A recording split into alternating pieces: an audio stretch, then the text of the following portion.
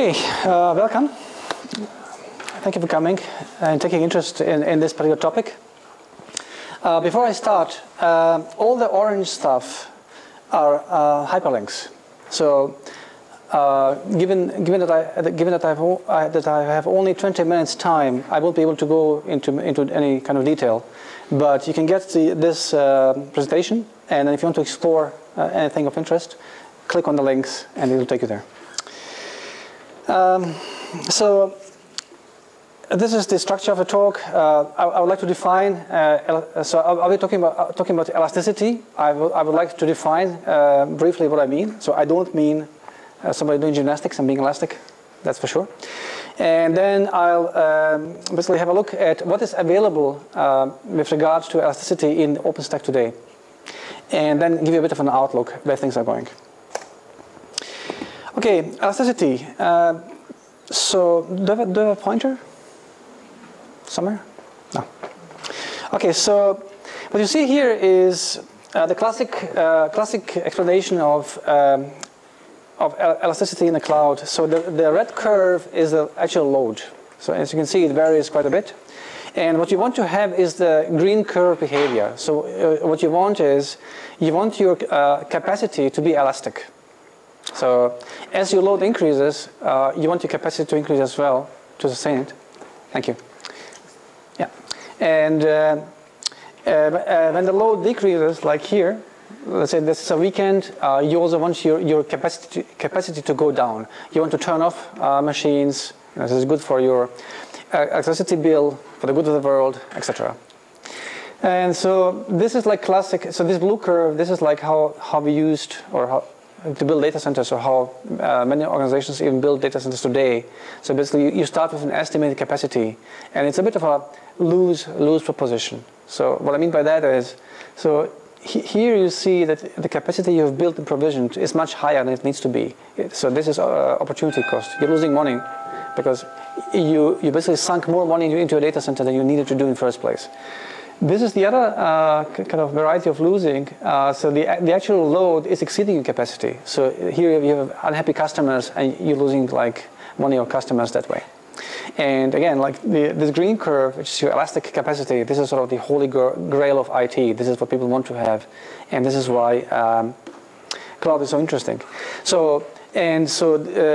So any kind of cloud gives you elastic capacity, okay? But what I'll be talking about here specifically is automated scaling. So not like a human being watching the load and then basically spinning up and down instances, but like, all of this in an automated fashion.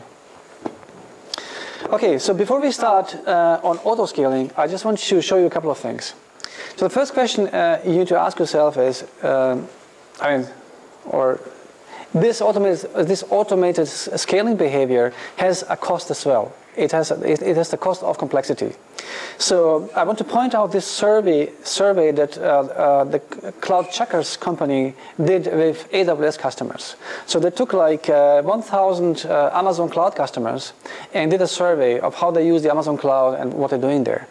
And what they found is that almost 2/3 of the customers had auto-scaling exceptions. So they use autoscaling, okay, but almost 2/3 of them had autoscaling configuration errors. Okay, so the images were misconfigured, so they were trying to use images that didn't exist or were wrong in some other way, security groups, or SSH key pairs. Okay, so bear in mind that these are sort of obvious mistakes. So you basically just did something wrong in your configuration. Okay, and I won't even talk about people who didn't have obvious configuration mistakes, but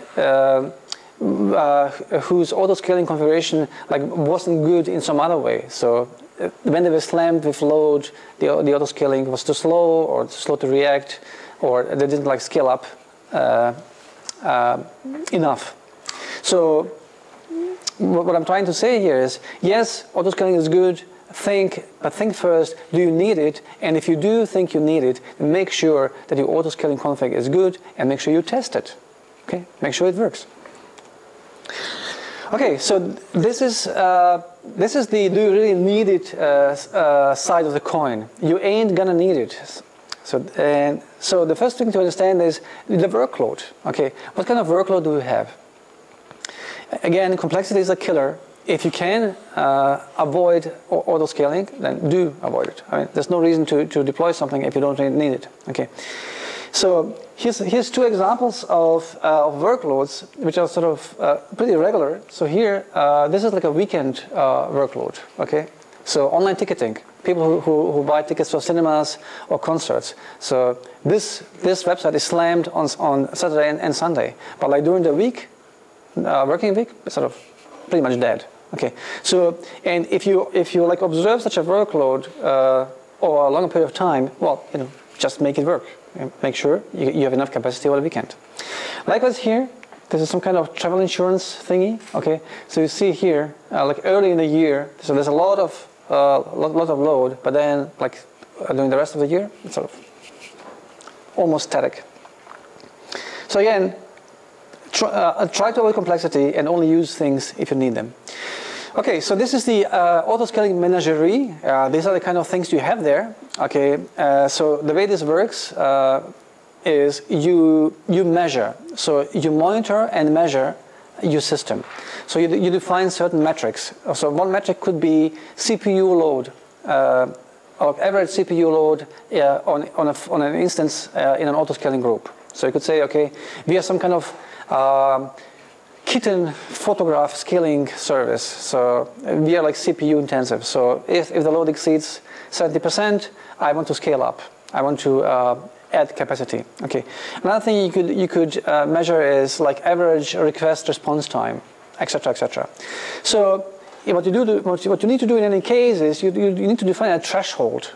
A threshold for scaling up. So basically, you need to draw a line in the sand and say, okay, if this metric exceeds this threshold, I know I have a problem. Okay, and that if the threshold is crossed upward, an alarm will be issued, and that alarm can be connected or associated with a policy, and the policy will then specify what kind of auto-scaling action you want to trigger and what needs done. So the policy usually has a launch configuration, because if you need to spin up virtual instances, you need to specify the image, the instance type, etc. And so all of this is in the launch configuration. And it typically also specifies the adjustment type. So you can adjust, like, you can say, I want to double the size of my fleet, or I want to add 10 instances, or I want to add 25% of my fleet, etc. And then a change in capacity, which can be positive if you want to increase capacity, or negative if you want to turn off resources. So the example here is like the scaling up thing. So you see here, you have a load balancer and an auto-scaling group and servers in your auto-scaling group. And this is the scale out thingy. So basically, your load is increasing, and you need more capacity, so you just double the size of this auto-scaling group. Okay, so let's look at the status quo. Like, if you are deploying an OpenStack cloud or using an OpenStack cloud, like how can you auto scale today? Okay, so the first possibility is do it yourself. So you either write all of this yourself or in part. Okay, so I sort of go and talk to a lot of people. I go to like DevOps days, and I'm surprised by the number of companies who are actually doing this. Okay, so particularly like tech-savvy startups who deploy non-trivial systems in the cloud, they basically have their own operation layer in the cloud. Even if they deploy in Amazon and they have all of this stuff, they write their own stuff. Oftentimes, this is triggered by the sense that CloudWatch or the equivalent monitoring systems in public clouds are just too crude, not really good enough for what they need. So they deploy like more sophisticated monitoring software, like Sensor or Riemann, and then basically take it from there. They're also concerned with lock-in and portability. They say, okay, yes, we are in this public cloud, it's Amazon's, it's Rackspace's, but we want to be, in order to avoid lock-in, in order to be able to sort of change to another cloud, we want to have our own operation layer that is fairly portable. Okay, the second choice today in OpenStack is heat. But if you want to use heat, you need to run your own OpenStack cloud, because no public cloud provider, no public OpenStack cloud provider offers heat today. So Rackspace offers a beta auto-scaling service. which has been open sourced only like 3-4 days ago, and which will go into heat, which will replace the auto-scaling component we have in heat right now. And the other thing you can do is, if you think that multi-provider is the future, so you want to straddle like 2 clouds, you want to deploy in Amazon's cloud and in something like HP or Rackspace, you can go and sign up with a company like a RightScale, which will basically then take care of your automatic scaling for you.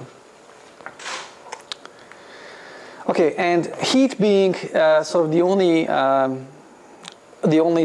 game in town in OpenStack, I just want to sort of show you a bit more about that. Okay, so what is it? It's a fairly new component in OpenStack. It passed incubation in the open cycle and is being integrated now in Havana.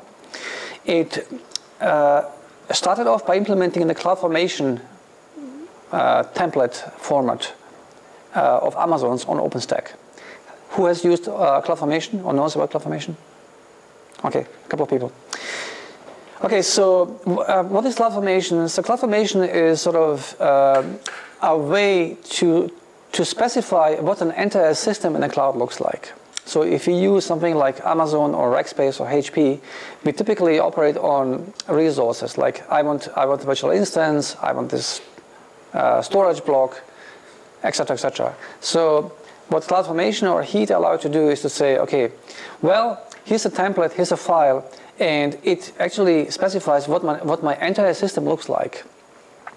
And so it will enumerate all the cloud resources you need and how they relate to each other. Okay, so here's the diagram. So what you do is you basically write your template. Okay, you obviously first need to figure out your architecture. If you don't have that, I mean, there's nothing to do. Okay, once you have figured out what kind of architecture you have or want to have, you write a template. Okay, and that template is passed to a service. So in Amazon Cloud, it's CloudFormation. In the OpenStack Cloud, it's Heat. It looks at the template and says, okay, he wants this resource and this resource. He wants an auto-scaling group, a load balancer, this many instances. And then that service will materialize this entire setup, will bring up all the resources, associate them as needed, and basically bring the system to stand up. So why is this interesting? Well, the templates are text. So all the best practices that apply to any kind of code artifact apply here as well. So you can revision control them. Okay, they can be shared. Like if you have like a multiple operations people, if one is on a vacation or whatever, you can talk to him. You can look at a template. You can read it. You can see. So it's shared knowledge, and this can be combined with Puppet and Chef. So basically, what you can do is you can say, yeah, I want an auto-scaling group. I want 4 instances to start with, and then you can specify that these instances should be using Puppet, for example. And once they come up, they will connect and get themselves configured. So basically, it's a good way to go about. Okay, I don't think I will have time to look at templates, so I'll just skip this.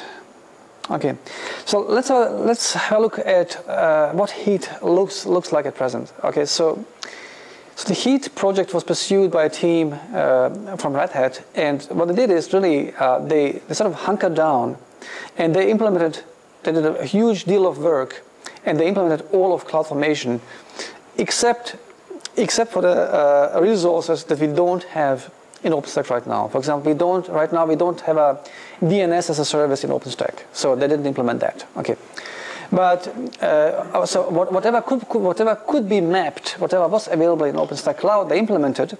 So auto scaling, the monitoring piece, load balancing, and orchestration, and this was like a good first step to get momentum and to get an orchestration system into OpenStack, but like. This is not a good way to build systems mid or long term, because this is too much. Okay, so each of these pieces is like a service in its own right. Okay, so once they got into OpenStack, there was this realization: hey, wait a minute, you did this, cool, good software, but this is too much on one heap. We need to decouple this. We need to break out things and factor out things. Okay, so this then is the future. So at the last OpenStack summit in Portland, there was a lot of discussion between the Heat developers and Rackspace. So Rackspace said, look, we have an auto-scaling service which is sort of ready, and we'll open source it, and we'll replace Heat's auto-scaling with this. It's called Otter. And when it comes to monitoring, there's Ceilometer, which is another service which is just doing metering and monitoring. So it makes no sense for Heat to maintain its own monitoring code. Likewise for load balancing. So Heat implemented load balancing using a virtual machine that runs HeyJA proxy. Okay, but the Quantum project, which we are not allowed to call Quantum anymore, the networking project, is implementing a load balancing as a service. So once that gets ready, Heat will use that. So what you can see here is that Heat, that started as all of this, as a collection of all of these components, okay, will sort of shed weight, shed complexity, and become just the orchestration framework, which is the right way to go about things. Okay, more future plans, resources and providers. So, as I said, what Heat allows you to do is to specify the cloud resources you need to consume and to connect them, to wire them up. Okay, so the question then is, if you go into somebody's public cloud and you say, okay, I want to have this database as a service, okay, one way to satisfy this resource is for somebody to define what does database as a service look in this cloud. And so typically your public cloud provider will have its own default implementation of the database as a service resource. Okay, but let's say they provide MySQL, and for some reason you don't like MySQL. Okay, so what would be nice is if you could say, okay, I don't want to use the cloud provider's default resource definition. I want my own provider. I want my own component for this cloud resource because I want to use Postgres.